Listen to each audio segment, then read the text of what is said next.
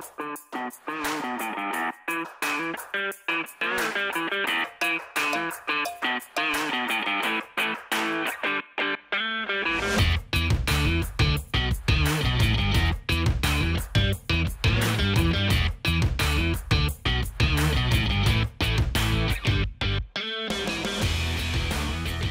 up, everyone? My name is Patrick. I'm My Anna. wife, Anna.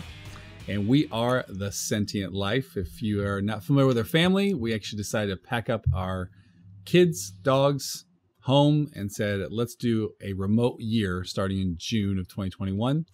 And this is our very first podcast. So if you are listening or watching in some format, we want to say thank you. Thank you, Mom. We don't think our lives are that interesting, and we'll let the audience tell us if it is or not. But you know what? We thought at the very least, we're going to make the memories, we're going to share the experiences, and we're going to be able to look back on this from years. So if for any reason we can have any positive impact on any of you, that's awesome. That's thumbs up for us. So don't judge us too harshly, because we're going to be talking about some cool topics, but then also some difficult ones. A little vulnerability here and there, a little splash. I have to disagree, though. I find us interesting. But what I've learned over time is not everyone finds what I find interesting. Dude, interesting. I am a big deal in my head. You know? Self-proclaimed I'm a big deal in my head.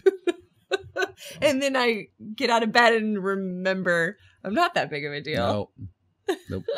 Okay, so earlier, Patrick and I did something fun. I wrote down the most common questions that I feel like family and friends, because that's really the only people that know what we're doing right now. The most common questions that family and friends have asked us over the last few months. So I asked them, and Patrick and I each had to give one-word answers, and I wrote them down. And some of them I can already tell where, I can't wait to hear your reasoning behind some of these. So I'm just going to go through, because I feel like our just everyday conversation would get a little boring. So I'm going to remind us of the question, say what our answers were when we ask these questions. But especially for me, even, I'm your wife, but I feel like I need you to elaborate on a couple of these. Okay. So the first question that Patrick and I answered, what has been the biggest struggle on this trip so far? You said sleep. I said trailer. Sleep, really? You feel like you're not getting very much sleep? Yeah. Well, so I'm a morning person. She knows this. But one of the unique things about us doing this travel was that we're still working or doing some work. You know, Anna's taking a step back, but I'm still involved in work. And because the people I work with are East Coast, and we've been mostly mountain time and now West Coast, I'm finding myself getting up around 5 a.m. to prepare for the workday, and then start a few meetings. It's cool because I'm done, maybe 10:30, 11, but I still want to be up late and enjoy things. And so I'm just sleeping less. And then, weirdly enough, when we were in the mountains, in the Rocky area, I don't know if it was altitude or what it was, but I felt so rejuvenated, but didn't have much sleep. Now I'm back on sea level and I'm just exhausted. I'm like, what the hell's going on? So I feel like I need to read research on that, because let's just go back to also the altitude. If you've never gone, people would talk about training at altitude. Before we left, everyone kept saying, hey, just be careful for altitude sickness. Wow, Denver, Mile High City, that's so high. And it was like, what? I grew up in West Texas, which if you don't know is just flat for years. And then moved to Florida. So I feel like the grand majority of my life has been flat and low. And that first week in Denver, it was awful for both. I just wanted to mail it in every morning. Even the kids. It was Patrick and I had been working out so hard before we left. The goal was to get ourselves into this big habit of working out all the time. So we get to Denver and I go out. I did 250 miles with my friend Pam before we left. So I'm feeling like the resident. In 1 month. In 1 month. In 1 month. Yeah, now, 250 miles. and not in one weekend. I'm not an ultra marathoner. In 1 month, we completed 250 run, walk. It was exercise. We did a couple walks, but it was like speed walk. And that was at the end when it was getting struggly.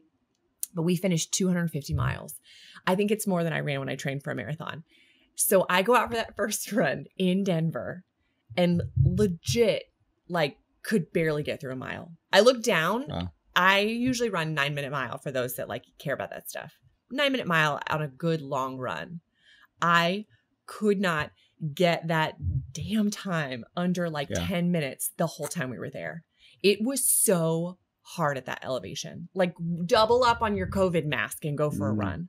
So I feel you on the sleep because gosh. It's it was pretty amazing, you know, like well, another thing too is it's summertime. So, you know, it's now July, we started in June. You know, it's long days. And the other thing too is in the mountain, and now as we get to the west, for whatever reason, like it's getting so light early. Like, you know, like literally 5 o'clock, it's like full light. It's crazy. It's like 21-hour day. But I'm finding myself, I mean, it's like, for instance, I'll have like a 5:30 a.m. meeting, 8:30 a.m. East Coast time. And I'm just like rush out 5:15, brush my teeth, throwing water on my face. I'm just like, I don't even have time to even put anything in my body. And I'm just, by the time I'm like, get to the camera for this like Zoom meeting or whatever it is, I'm just rub my eyes and I act like I've been up forever. But like, you just forget, the people on the East Coast forget that I'm 3 hours behind, you know? So anyways, point is it's got its value, but sleep has been my issue. So. Okay. Mine was the trailer. It feels like it was ages ago, but do you remember the first week with the trailer? All right, let me just, before you go, let me just paint the picture. First, our family has heard about this. Our first day with the trailer, okay? So we're packing up the house. We're staying in New Smyrna. That's where we're leaving on this trip from. So there we are. Patrick, for reasons I will not divulge on this call, fell asleep very early the night before we left. Very early. Yeah. So I get everything packed. My friend Brendan Lori, if anyone hears this, he's the culprit for that reason. Yes. So. Yes.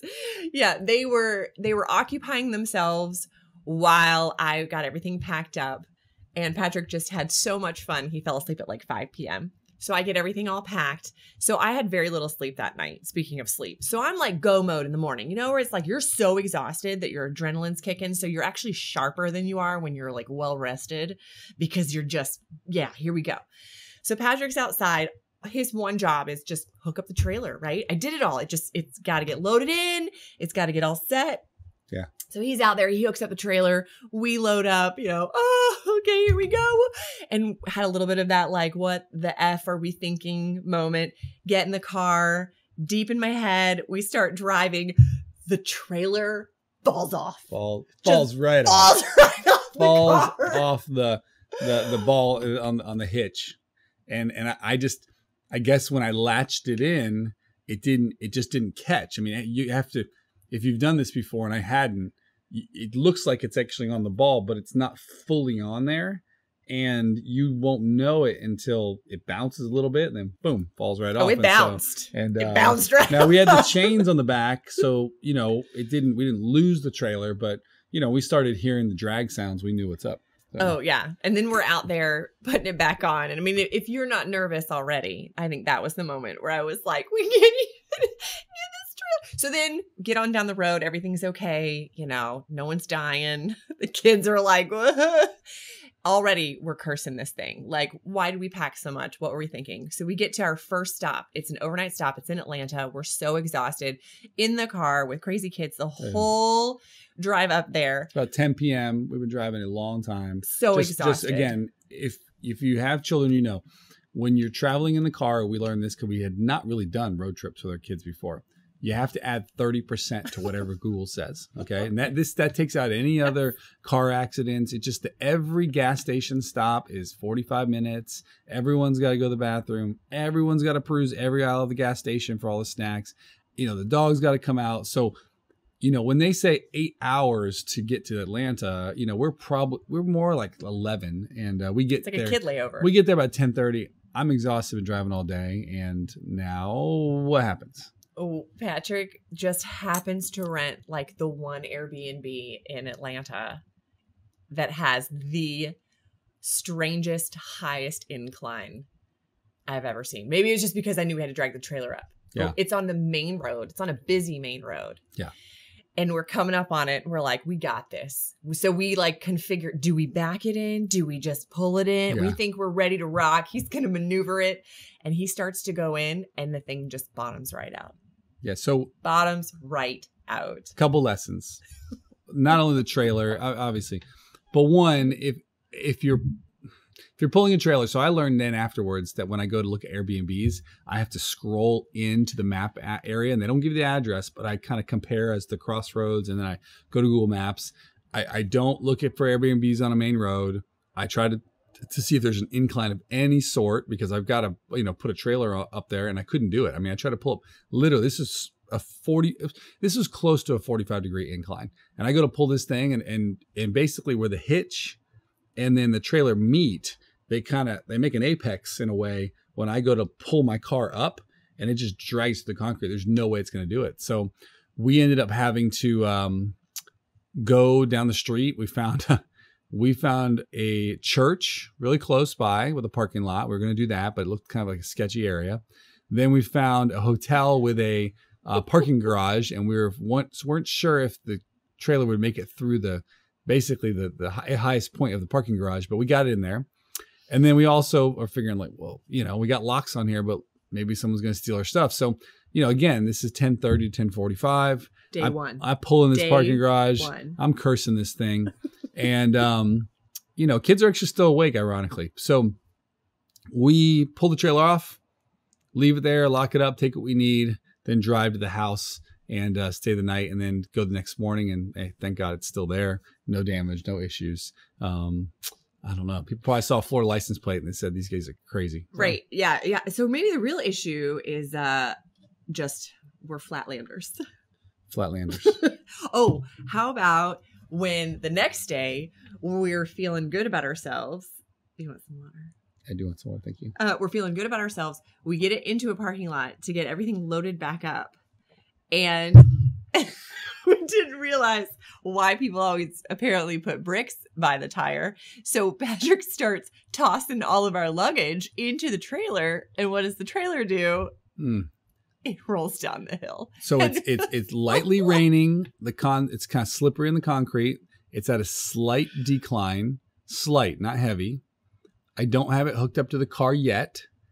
And I'm tossing things in and out, and it's just causing a little bit of friction, and then boom, all things start just going. I mean, and her and I look at each other, and I literally do what you would expect, which is I just go to the front and just start leaning back on it and just doing everything I can to stop it. It didn't have any brakes. Now it does have two little like kickstand legs that you could put on there, but we just weren't in a position to do it at that time. So, I got like the speed course in all of 36 hours on everything not to do with this trailer. Yeah. Well, I feel like it rolls right into the next question. Who is most patient when traveling? You said you. Did I lose my cool then? Did me. I start cursing or kicking or punching things? Did I? No, did I? I don't recall. Honestly, I had forgotten these stories until we brought them up. So yeah. No, I don't think you did. I'm most patient in this trip, not in general or all the time or in usually trips.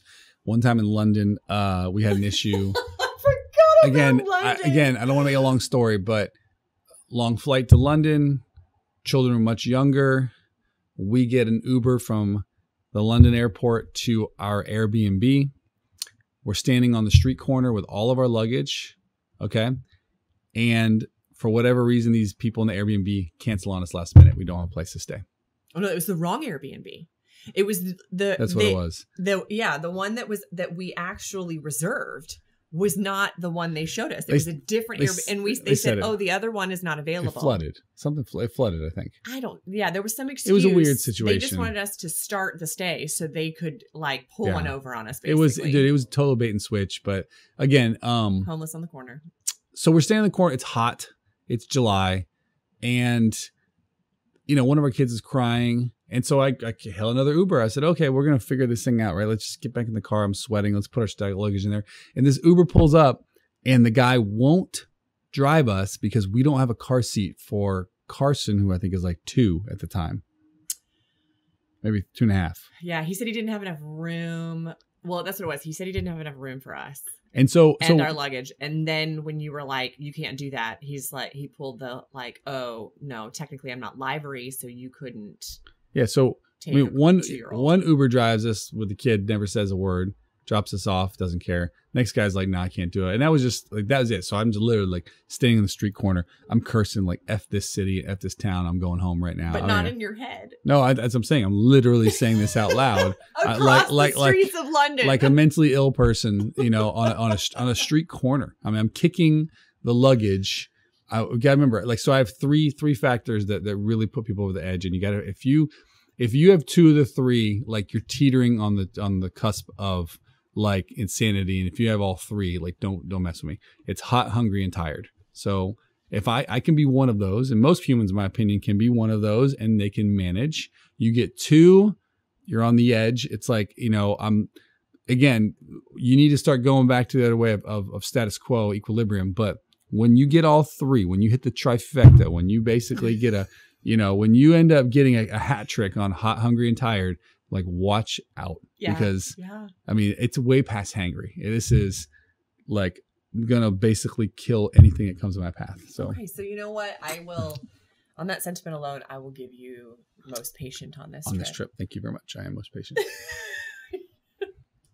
I patiently waited for your answer to that. So what do you wish you left behind? I think we both agreed to trailer, and now everyone knows why. What do you wish you had brought that you left behind? I said less for now obvious reasons. Trailer again. I said babysitter for obvious reasons, right? I wish I had brought a babysitter. I mean, it's not feasible. You got to realize, do we want to live with some babysitter? You can't do that. I mean, point is, it's not realistic, but yes, I wish there was a babysitter. Your mom's coming to visit in a week and a half or 2 weeks. So yeah, hopefully she doesn't hear this before then. She'll think we're just setting her up to come be a babysitter. No way. Wish I had a babysitter. Somebody. You know, this brings up something we talk about a lot. It's that the grass is greener always on the other side. Gosh, that didn't come out right. The grass is greener on the other side. Mm-hmm. Patrick and I love when we travel with family, because or if you travel with friends and you can kind of do the kid swap thing. Like, I got all the kids, you go on a date, maybe the girls get some time, the guys get some time, situation like that. It's amazing. So we've toyed with the idea in the past of having like an au pair or a travel nanny. I mean, I know that makes us sound bougie, not that we have available funds for something like that, but just more like, how about I give you, young 18-year-old, the opportunity of a lifetime to coexist in our family and see some really great places, and you watch my kids most of the time. I mean, things can always be cut out to make it happen, but like, sure. The idea and the thought of an au pair or a nanny it's amazing. I don't think that like suits our parenting style though. And so that's pretty much all it is. So. Well, and does it suit your personal space style? Like, it's as lovely as it is to have someone help out with the kids. No nanny or au pair would want to be staying with us on this trip. 4 of the 7 places we rented, the air conditioning is broken. Yes. 4 of the 7. We've been to 7 different Airbnbs. Maybe it's people who rent homes. I mean, they're little things. I mean, the homes need to be, and I'm not trying to be a Debbie Downer. 4 of the 7 have had it broken, and they've just been fixed. So. But you know what's interesting is we have, just like the summer we went to London that you just referenced, part of our MO is that we always choose places that are going to be glorious weather-wise. We live in Florida. Yeah. It is so hot in Florida. So we're always like, all right, we're going to go to this place that is like paradise in the middle of summer. Cool, refreshing. Mm-hmm. And then we get there and it's like 90. It's hotter than Florida. This has happened to us, I feel like, multiple times over the last few years. By the way, I'm using my foot to zoom out. I don't know if you can tell because you're not in the camera. So there we go. When you lean in, you're not in the camera. You're halfway out. Well, that was the issue I was having earlier because you had the camera kind of moved a little towards you. And so I was saying that I kept having to kind of... I scooted it over. No, it's okay. I'm good now. Here we are together. I also... Take 2. I'm also a loud talker, so I didn't want to be like so close to the camera that I Test. This thing on. This thing on. Is it working? Anybody hear me? Don't stop believing. Next question. Okay, next question. All right. What is your favorite experience so far? Anna? I said Mount Rainier. I almost said Manitou Incline, but I feel like that was one of my favorite because it was so intense. It was like such an intense experience. I just love the mental space you go to when you do something that's like furiously intense, and then you do it and you're so proud of yourself. I mean, no one can take that away from you. But I will say Mount Rainier was so unassuming in the sense that I feel like when I kind of drove in, you can see it. I mean, I've been looking at the top of this mountain since we got here, everywhere we go. I mean, it's just this beacon, you know, very Lord of the Rings beacon in the city. Yeah. Then we get there, we're driving, and I'm like, oh, yeah. And then as I'm reading, because that's how I roll when we go somewhere, I usually prepare to go as we're driving in. And I'm like, oh, who knew? There's glaciers up there. You know, everybody else in the world knows this. I didn't. So I'm reading my elementary book for my kids about this place, how neat it is. I'm just kind of falling in love with it as we go in. And then we go to Paradise Meadow. And there's something about the combination of the mountain and the waterfall and the wildflowers. I literally felt like I was in a movie, or like, that was unreal. Yes. I mean, you could see the coloration in the glacier ice as we got closer. You could see gorgeous. The hues of blue and the clarity. Yeah, well, for me, it was the closest I'd been to a mountaintop with the snow cap, with the glaciers. Well, and it's an active volcano. Yeah. So just this idea that there are these 25 massive glaciers in the rock. It's like a river of ice running down this rocky, mountainous structure. But at the tip top, there's steam poking out because, oh, yeah, you know, it could blow. There's magma under there. I mean, I don't know. Maybe it's the energy of the volcano. I don't know what it was, but I mean, I just could not stop staring. And I think it's been a long time. I mean, the last time I remember feeling like that was when we were in Ireland and we did the cliffs. Yeah. And remember, we just, and we just kept staring, and you just kept saying over and over again, I feel like I'm in The Hobbit. I feel like we're in The Hobbit. It's the greatest photo I've ever taken with an iPhone, without having to edit it. And it just like, you know, it was just epic. For me, and I said to you earlier, well, so if I had caught a fish with my friend Brendan in trout fishing, that would have been my number one experience. Because I am the world's, and I don't mind admitting this, I'm the world's worst fisherman. My son loves fishing. He's 4. He constantly asks me to take him fishing. We have a little pond by our house back in Orlando. I never, ever catch a fish with him. I mean, I try everything. Our neighbor, Spencer, will take him out and they catch a fish, 1 or 2 every time, you know? So Carson thinks that like this is just how it goes every time, you know? And so, anyway, so I go trout fishing with my friend Brendan. We hire a guide. You know, I'm feeling pretty awesome. I'm feeling straight out of a movie. I'm just whipping that thing. And we just didn't catch any fish. They said it was too hot that day. It's fine. I'll try it again. But had I caught a fish, it would have been my number one because I don't know. I wanted to feel like I am a fisherman. And then, but since that, I would say that my favorite moment was here in Seattle. We took a ferry to Bainbridge Island. And then there was a playground and on like the beach shore area. And I was able to basically stand by the water and be at sea level. And then I could see in the distance very clearly Mount Rainier with the snow caps, and it was July. So, you know, I'm getting what I consider to be the best of both worlds. I mean, if you can imagine, where would you want to live? Well, I'd want to live in a place where I could be by the water, lake, ocean, beautiful place. And oh, by the way, I had the mountains right there in the background. And I got to just kind of feel that even for a moment. And I just thought that was really cool. You felt so sentient. I felt sentient. I was feeling it. I was feeling it. How about that the seaplane today? Now that we're talking about all this, I'm like, that was I won't.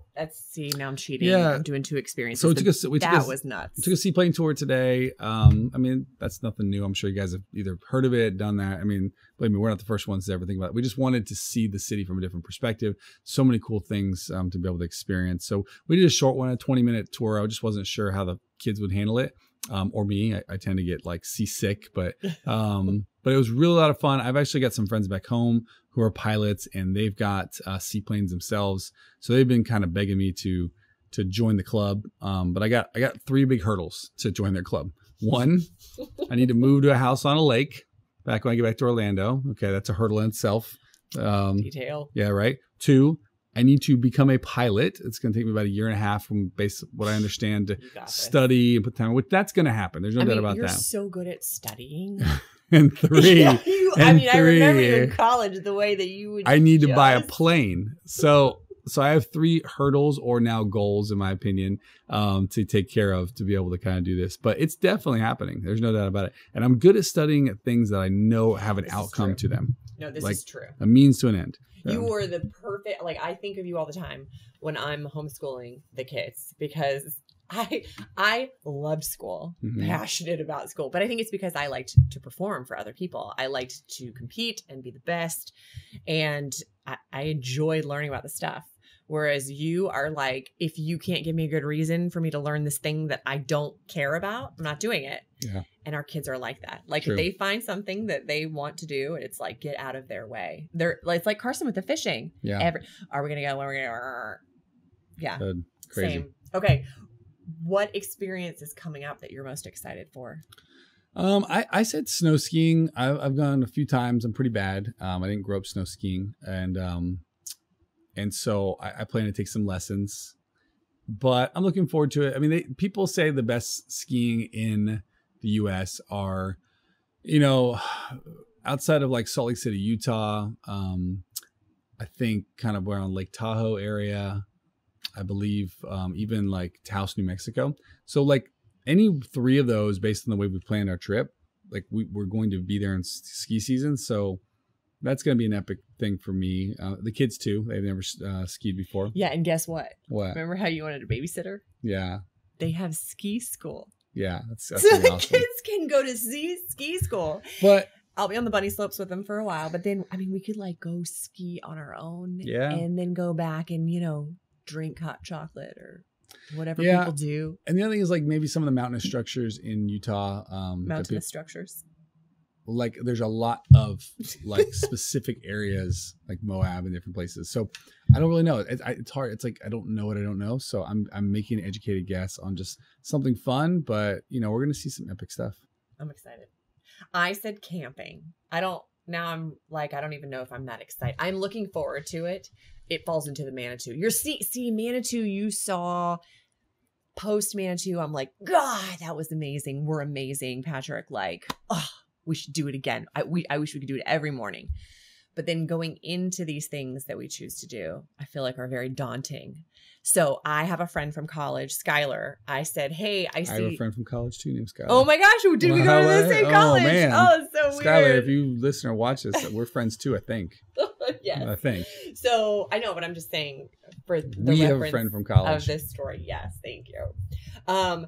So I reach out to my friend Skylar because I see on Facebook that she's in the Seattle area and that she is training to hike Mount St. Helens. So I'm like, oh, she's a hiker. I and Patrick, I will give him credit for this too. We are signed up to do our first trail run, a half marathon trail run. So this is a little different. Anyone that's a runner knows you're not flat road. It is like a half marathon in the mountains. So we're doing it in November. So I say, hey, Skylar, I'm doing this in November. I see you like to hike. Would you want to go out and do a long hike with me sometime? It'd be awesome. I would love it. She comes back. Yeah. You want to do an overnight backpacking trip?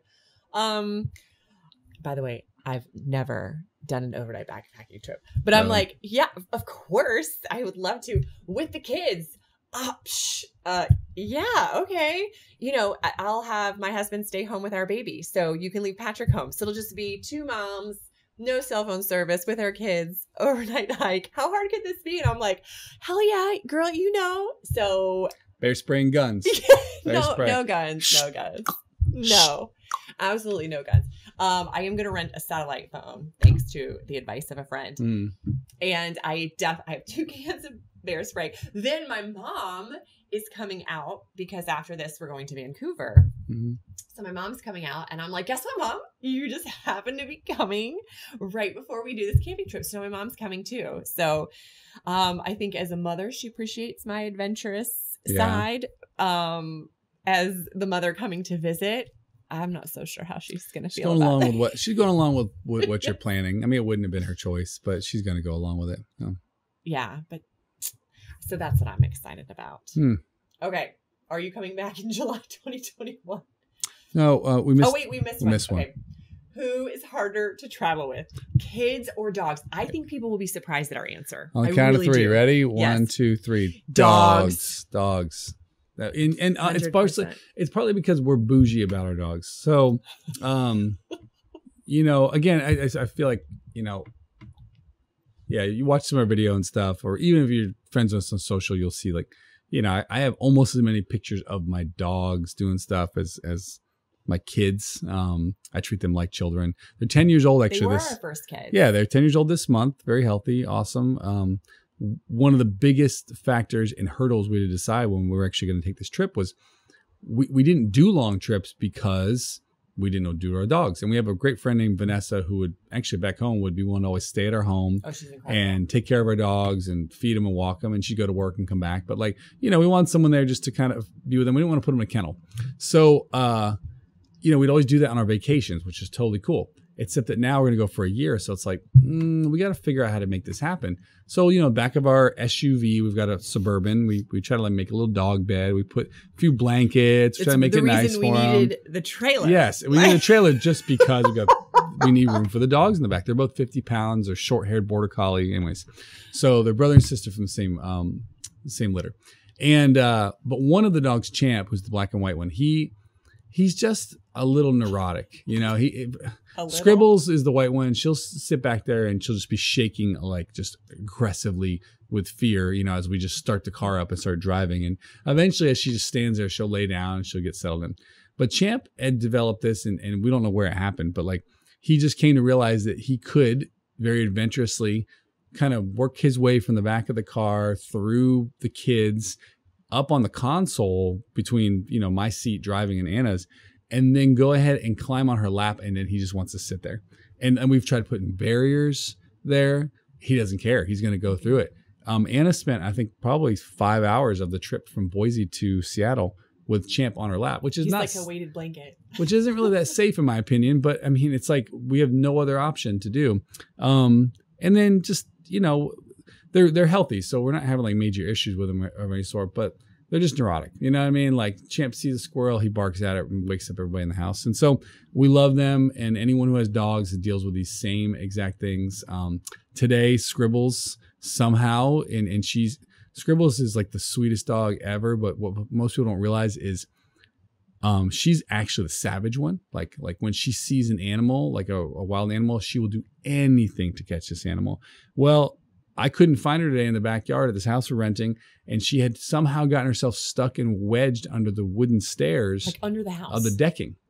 And I had to like reach down, grab her by her front legs, and just kind of slowly pull her across the gravel, which she's wincing. But like, I don't know how she got there in the first place, but I know it's probably because she saw an animal and her instinct kicked in, and she was like, "Bam, I'm going for this thing." So I lose sleep over what's going to happen with them, and yeah, well, and ironically, part of the reason we didn't do anything international is because they're 10. I mean, Patrick and I got married almost 20 years ago.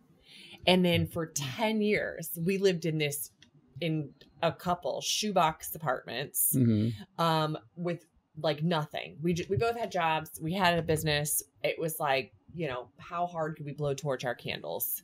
And then finally, we're like, we should settle down at the 10-year mark. Actually, maybe like 9-year mark. It's like 9. And get dog. Well, Patrick wanted a dog for his birthday. Yep. And so we go to look at this single dog that he wants.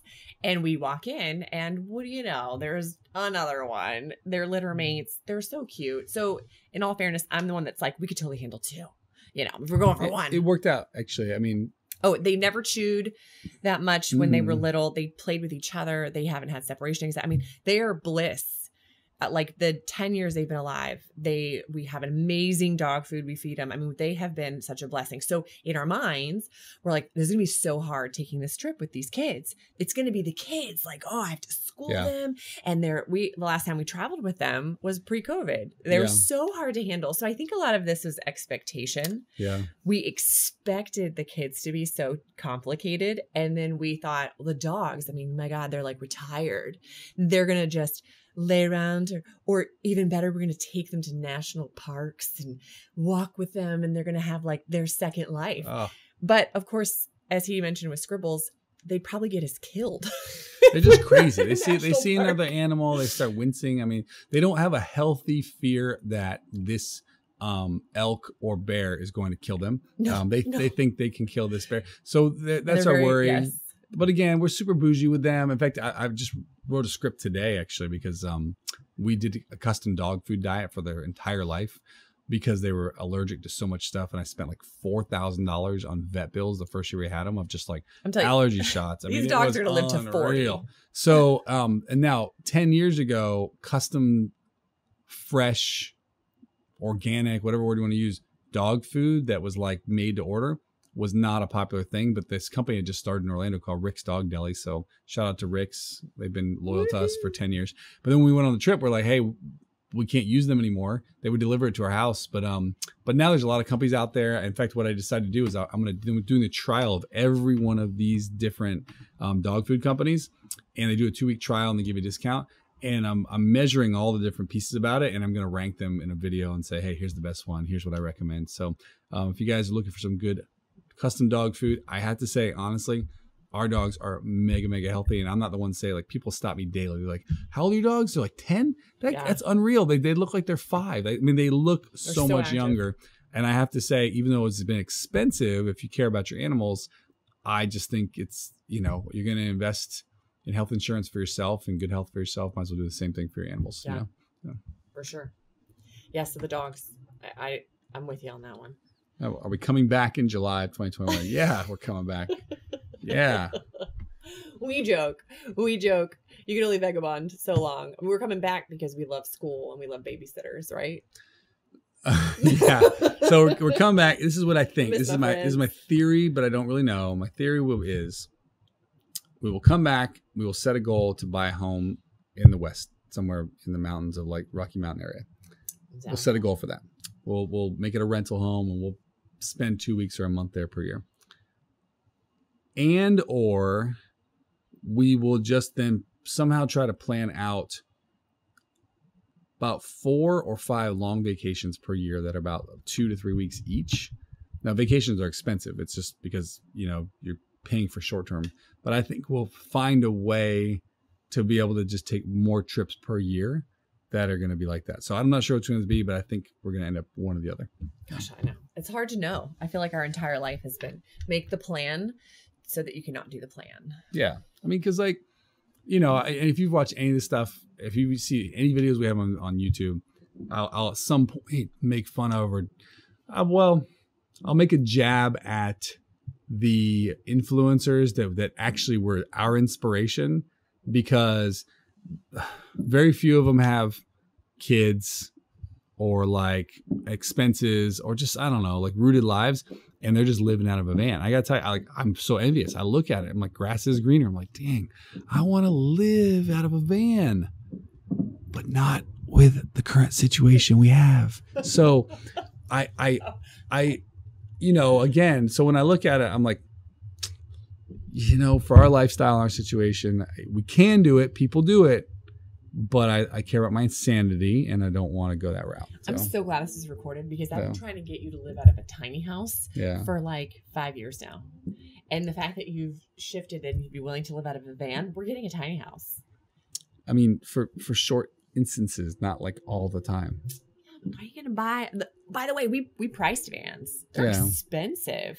Oh, these I call them conversion vans, but like Mercedes Sprinter. There's so many different brands now that make these livable vans that you can customize. I was looking them up, $250,000.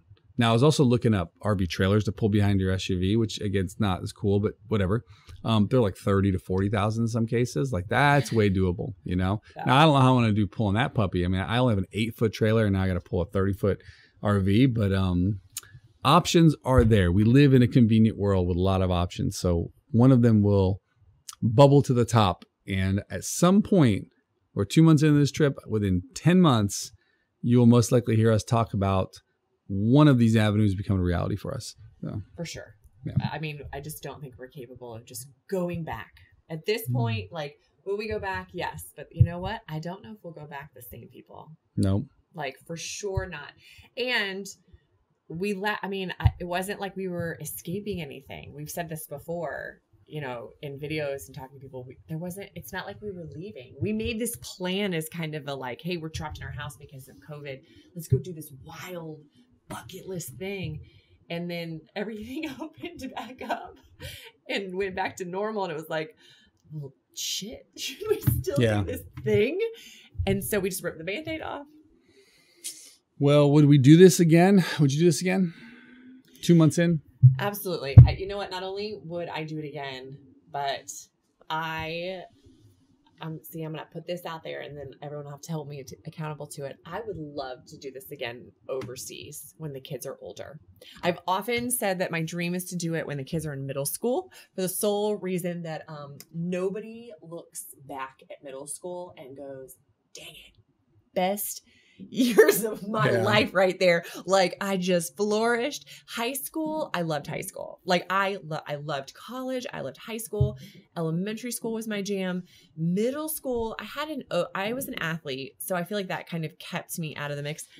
I enjoyed the like 2 friends I had in middle school, but God, those years are awful. And so I worry about the current situation that teens are faced with and preteens with phones and social media. I mean, this is no secret. I think every parent's struggle is you think you know and you don't know. Like I worked in social media for a while and like you think you know your kids' intentions and what your kids are up to and you don't.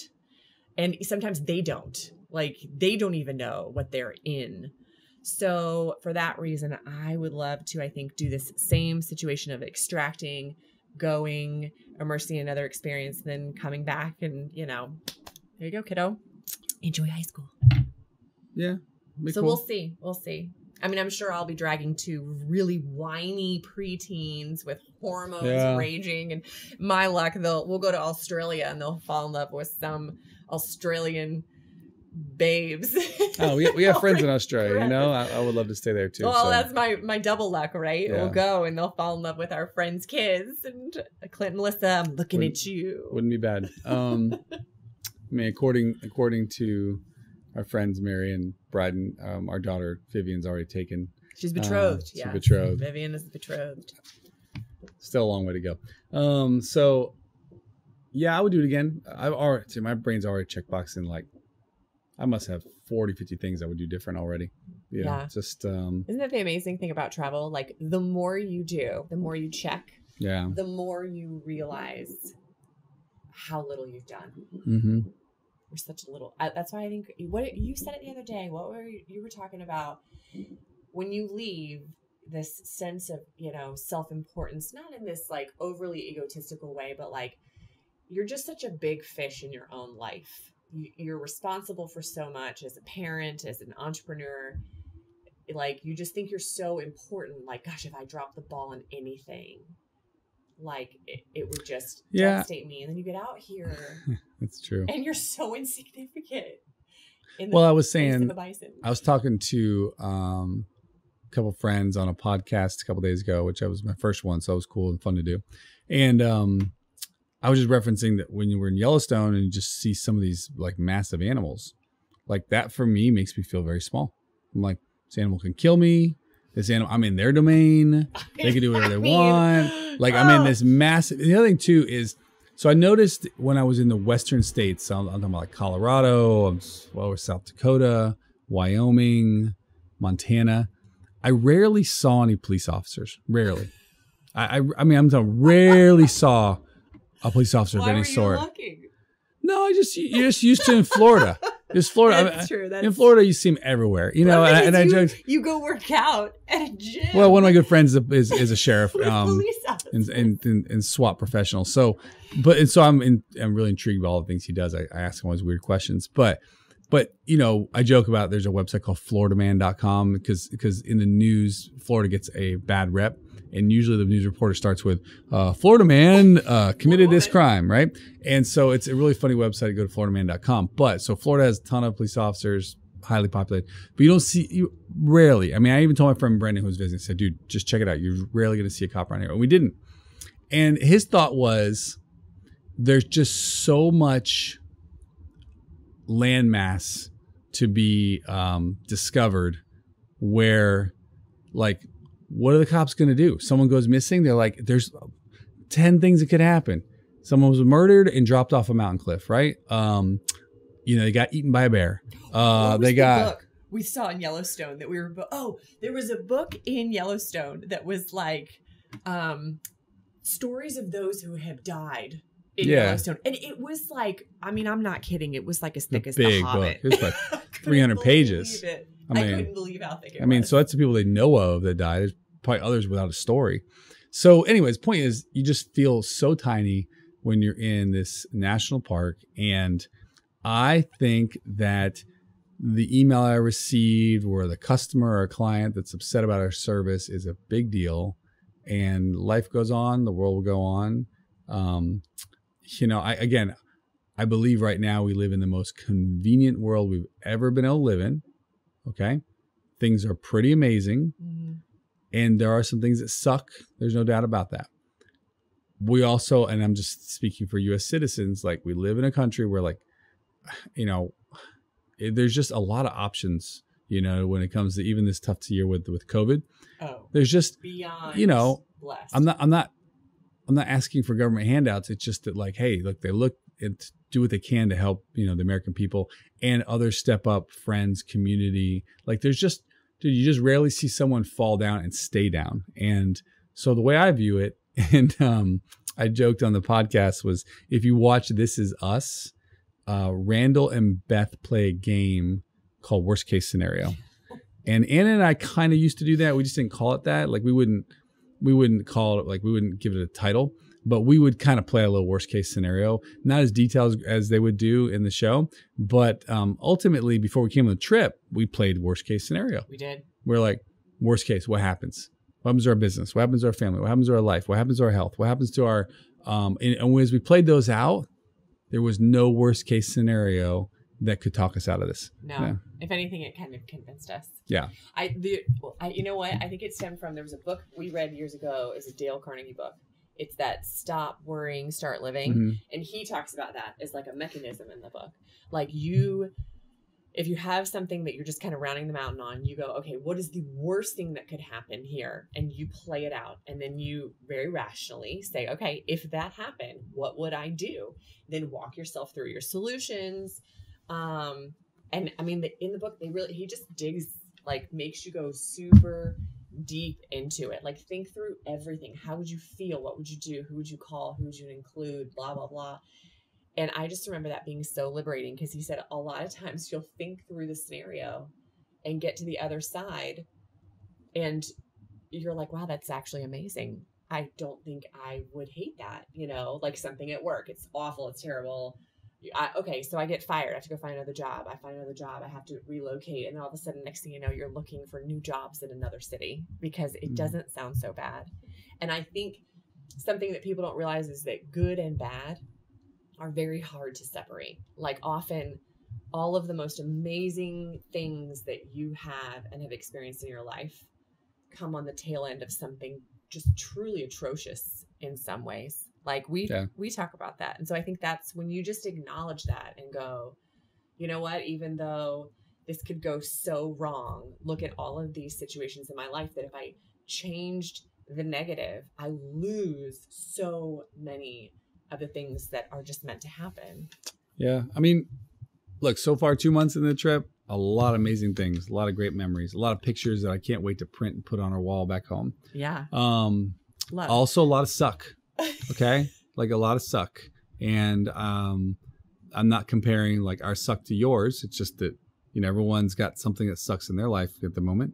And so we deal with it. But the big picture positives are we're growing as a family, meaning like as in our closeness. I'm having better conversations with my kids, more moments. It's pretty awesome.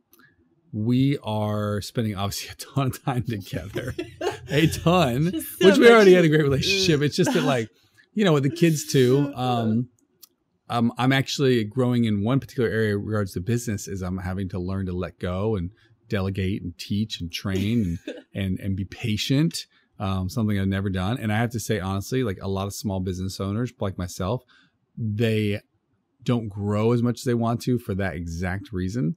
But I have to be patient with the process, which is what I'm doing. We've got a lot of great people that work with our company. And so yeah, there's a lot of positive. Like I'm doing my best to like disconnect and be aware, you know. Well, and it's easy when everywhere we go has no cell phone. Yeah. Oh. So none.